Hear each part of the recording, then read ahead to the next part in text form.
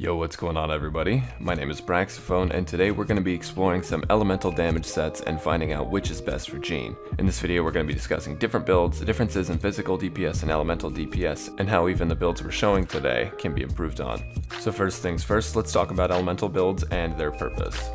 Oftentimes, elemental builds are either support or secondary DPS builds, but elemental builds can also be the ones used to kill bosses in record time if you're running the right team composition.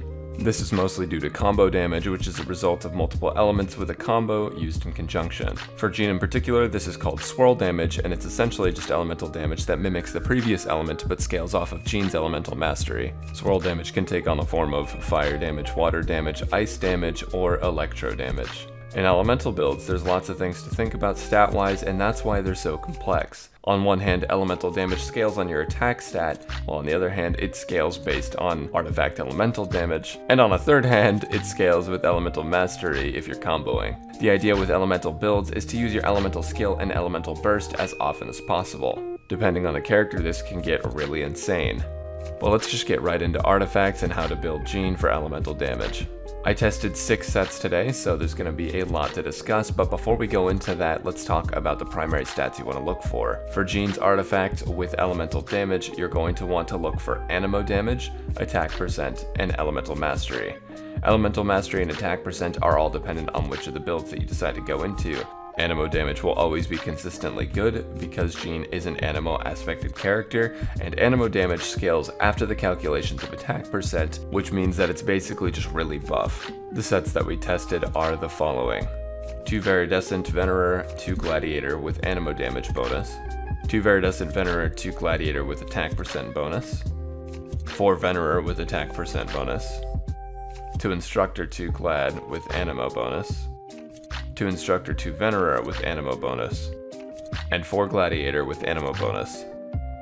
The 2-piece Viridescent Venerer set gives an Anemo damage bonus of 15%, while the 4-piece set increases swirl damage by 60% and decreases opponent's elemental resistance to the element infused in the swirl by 40% for 10 seconds. The 2-piece Gladiator set increases attack by 18%, and the 4-piece Gladiator set allows you to do 35% more damage with your physical attacks. And finally, the 2-piece Instructor set gives you 80 elemental mastery.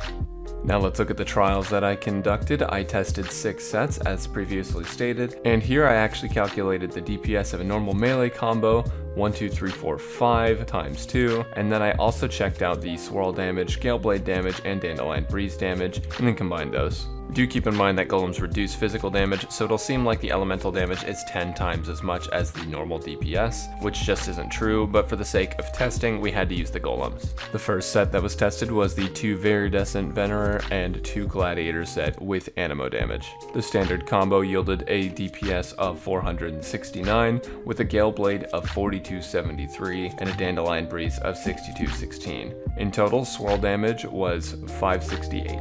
This meant for Gale Blade was swirl and Dandelion Breeze was swirl that Gale Blade was 4841 and Dandelion Breeze was 6784. The next set tested against it was 2 Viridescent Venerer with 2 Gladiator with an attack percent buff instead of an Anemo percent buff, and both the attack percent and Anemo percent were exactly the same number for this calculation. In total, we got a DPS of 519, with Gale Blade dealing 3649 damage and Dandelion Breeze dealing 5308 damage. The swirl damage total was 510, and so with swirl, Gale Blade did 4159, and with swirl, Dandelion Breeze did 5818. When pit against each other, it looks like the attack percent does greatly affect melee DPS, however, sacrificing that Anemo damage is going to leave you with much lower numbers for your abilities. The third set we tested was the 4 Viridescent Venerer with attack percent, so this time we got the swirl bonus as well. The overall DPS was pretty low, we got 408, however the Gale Blade did 2811 damage and Dandelion Breeze did 4089 damage. When adding the swirl to that of 945, we got the Gale Blade damage up to 3756 and the Dandelion Breeze damage up to 5034. Because we know that Anemo damage scales better for abilities than attack percent, I wonder what would happen if we put on an Anemo damage piece. Unfortunately, I don't have a piece that can fit that niche, however, I'm sure that you would get much higher numbers on on your elemental abilities if you used an Anemo percent. The fourth set we tested was the 2 Instructor, 2 Gladiator set with Anemo percent. The overall DPS we got was 439, with a Gale Blade of 3569 and a Dandelion Breeze of 5193. Swirl damage was 660, which leaves the total Gale Blade damage to 4229 and the Dandelion Breeze damage to 5853. The fifth set we tested was 2 Instructor, 2 Venerer with Anemo percent, and the damage we got for that one is 456 with a Gale Blade of 3915 and a Dandelion Breeze of 5696. This set actually ended up being better than the 2 Instructor, 2 Gladiator set because the swirl damage remained the same. We had 660 swirl damage to add to our Dandelion Breeze and Gale Blade, which left our Gale Blade at 4575 and our Dandelion Breeze at 6356. The final set that I tested was the 4 Gladiator set with Anemo damage. This set essentially maxes out attack percent, but then adds in the Anemo damage bonus on top because the calculations add the Anemo damage after the other pieces have been scaled. We got a total damage of 568 DPS with a Gale Blade of 3634 and a Dandelion Breeze of 5287. We got our swirl damage to 568, which means that our Gale Blade plus swirl was 4202 and our Dandelion Breeze plus swirl was 5855. This set is interesting because you're getting on average 120 more melee DPS in your combination, and you're also getting pretty high Gale Blade and Dandelion Breeze attack compared to some of the other builds we looked at today. Moving on to results, let's talk about which ones are the best and why. If you're looking for the highest elemental damage in conjunction with some decent melee rotation DPS, then the 2 Viridescent Venerer, 2 Gladiator with the Anemo percent damage is going to be the best set. It didn't have the highest standard rotation DPS and it didn't have the highest swirl damage, but the overall Anemo damage output by the abilities was very high, and in fact the highest of any of the ones we tested. If you still want Jean to be somewhat of a healer though, I would actually recommend the 4-piece Gladiator set with the Anemo damage bonus because it allows you to get a lot of melee DPS while also still getting the Anemo bonus for your elemental abilities.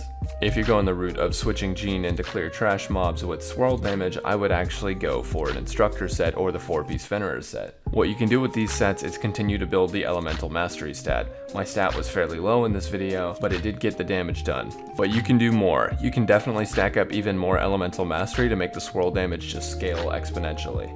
I don't prefer to do swirl damage, I prefer to just hack and slash away, sometimes press E, haha XD. But for those of you who love elemental comboing, those might be the sets for you.